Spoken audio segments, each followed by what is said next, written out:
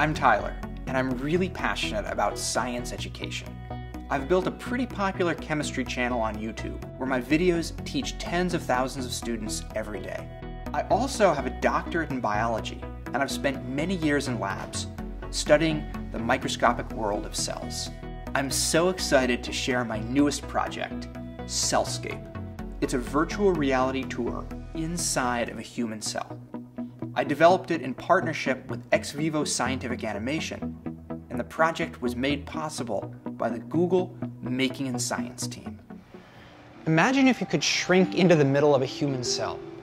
That's the experience I wanted to create for my students. Back when I was teaching high school biology, I was trying to explain concepts like DNA, RNA, and the parts of the cell using standard textbooks and diagrams. It was like trying to describe New York City using hand-drawn maps.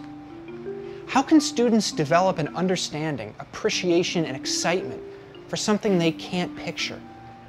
I wanted to take my students on a tour inside the cell.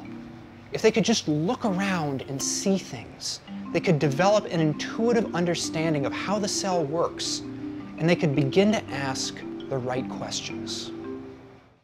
For centuries, scientists have studied cells. And finally, we're at the place where years and years of research all over the world have given us a really good sense of what the inside of the cell looks like, what the components are, and how they interact with each other. Having a bunch of scientific data is one thing, but turning that into a visual, engaging animation takes a ton of resources, a lot of technology, and a whole bunch of different people.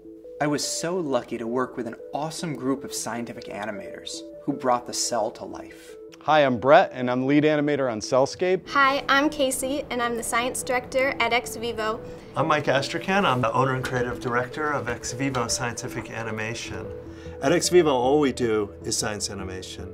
And we're really excited about this program we just developed in partnership with Google and Tyler DeWitt. When I was at the Grand Canyon, I was really amazed at the distances and the detail of the landscape there, and I thought that it could work great at a miniature level inside of a cell.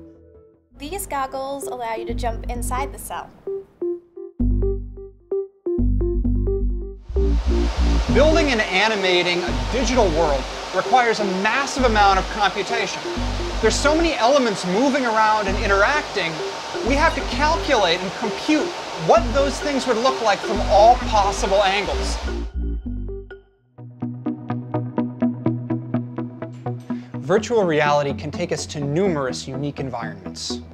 Join me on a tour of the beautiful, microscopic world inside a human cell.